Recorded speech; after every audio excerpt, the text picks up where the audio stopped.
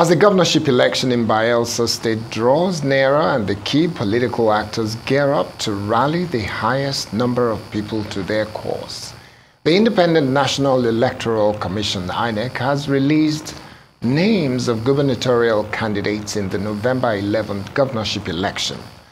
At the moment, it seems it is going to be a two-horse race between the People's Democratic Party and the Labour Party, as INEC excludes the All Progressives Congress. But in the meantime, the Bayelsa chapter of Women Arise is demanding a non-violent governorship election in the state. During a peaceful march to the Bayelsa Police Command, organizers also called on the INEC to conduct a transparent poll that will be acceptable to all stakeholders. Ovietime George has more.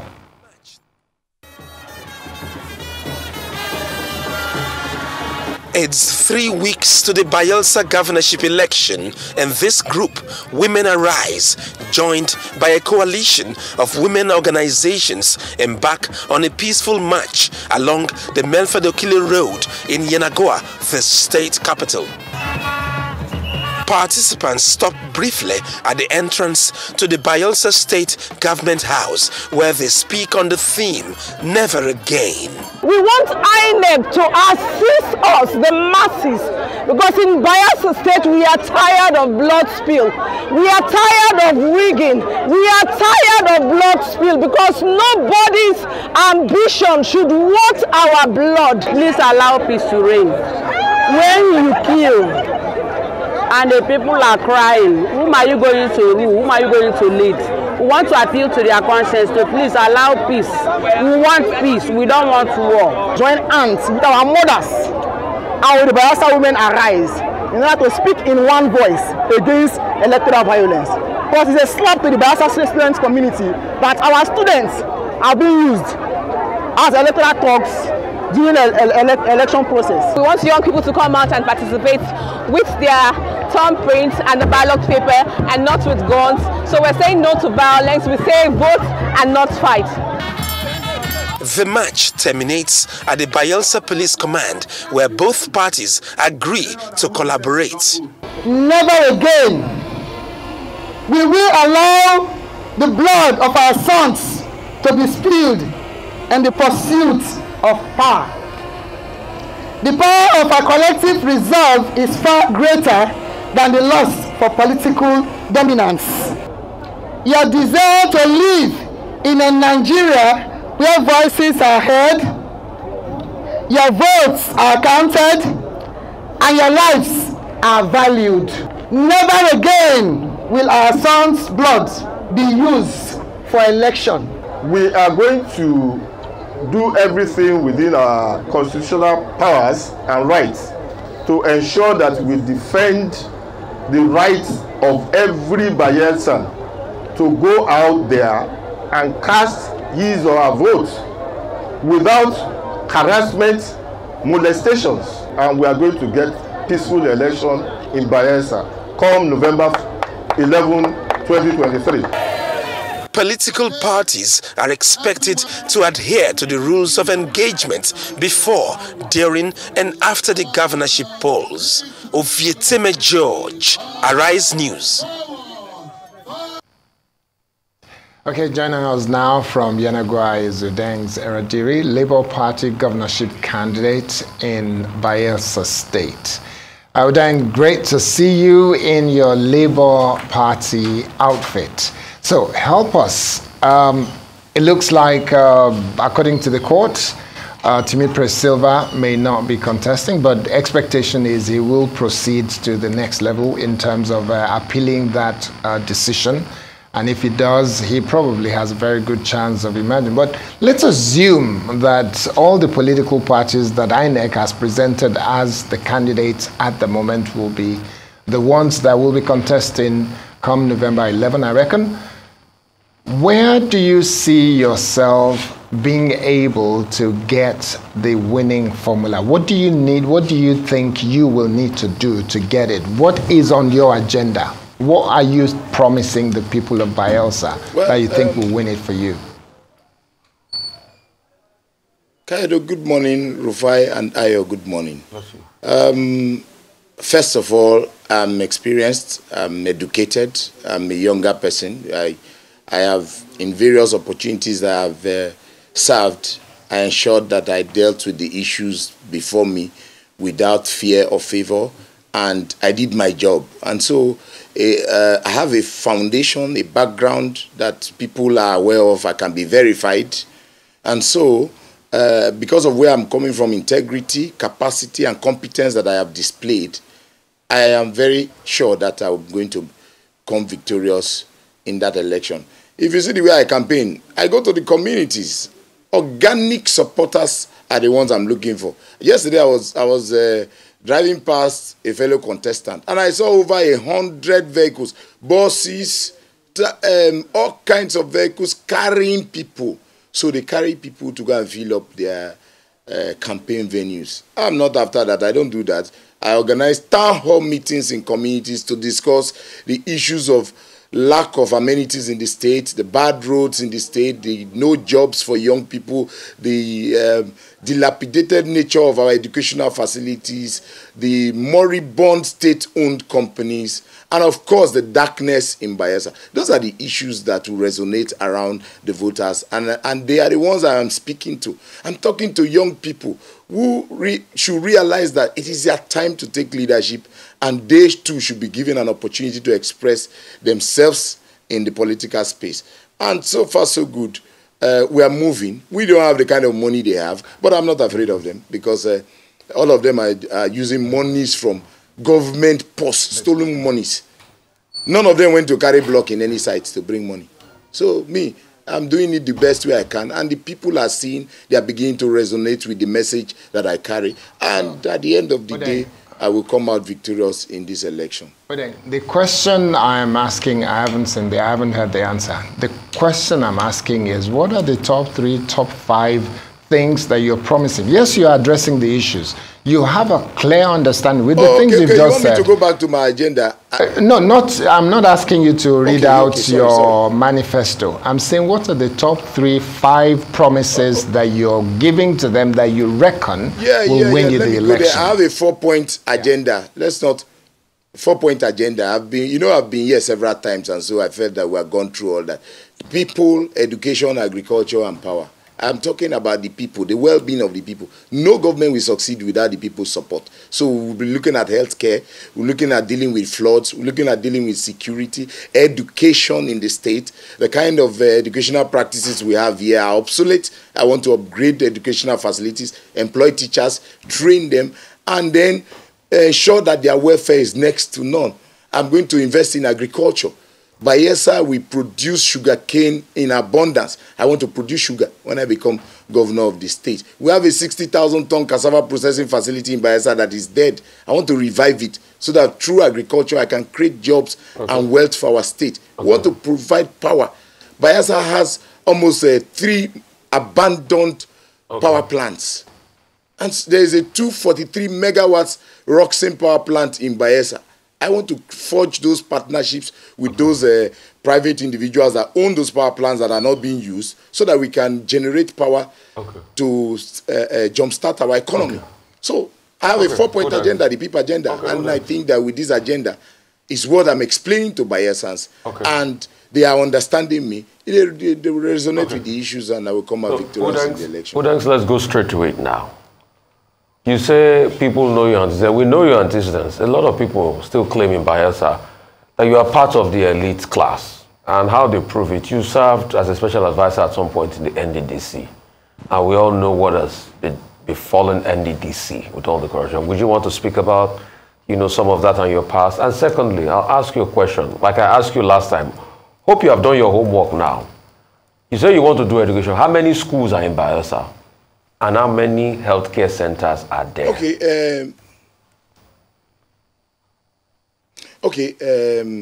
Rufai. Yes. If I didn't go and participate in election, in government, the first thing that everybody will be talking about is that he doesn't have experience. Now I have participated. They are not saying that I am part of the bloc. The issue is that go and check the positions that I held. how did I dispense the authority? That is what is important. In NDDC, I was special assistant to the interim administrator. And for me, I didn't get myself involved. I wasn't in the authority or in the position to dispense resources. I had my job description cut out for me, and I dealt with it according to my job description. And that's why sometimes when I see people celebrating governors, it makes me laugh, because what is their job description? I had my description, and if I failed, point out that when you were in social office, you were supposed to do X, Y, Z, and you didn't do it. There are about 105 health centers in Bayelsa.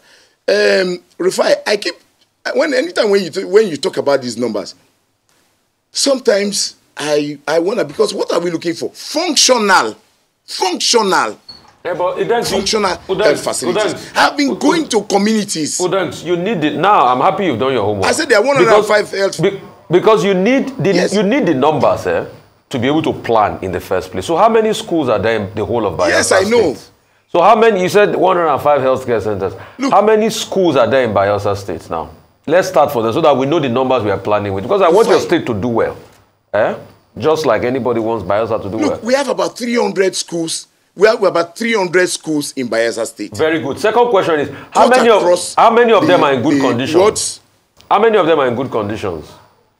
Rufai, when you mean good condition, you'd have expected me to leave my campaign and start going around the entire state looking for the schools. Every of the communities that I go, I inspect the schools and see the conditions they are. Yes, there may be students in the schools. Some of them don't have toilets. Some of them don't have the right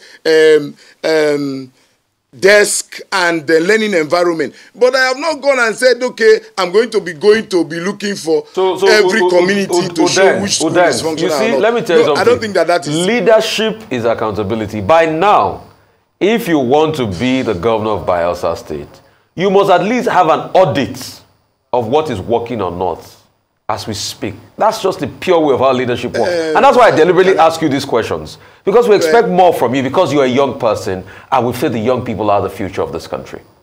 So, how many of those schools are in good condition or not? Like, what is your audit on them? Yes. Can I respond to that, Rufai? Go ahead, Udengs.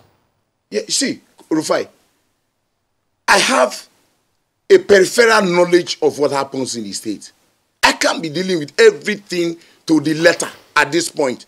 Because there are going to be people that are responsible for those things, to do those things. Are you ready to lead? All my responsibility is to supervise. Udengs, are you ready to lead? Responsibility is to supervise.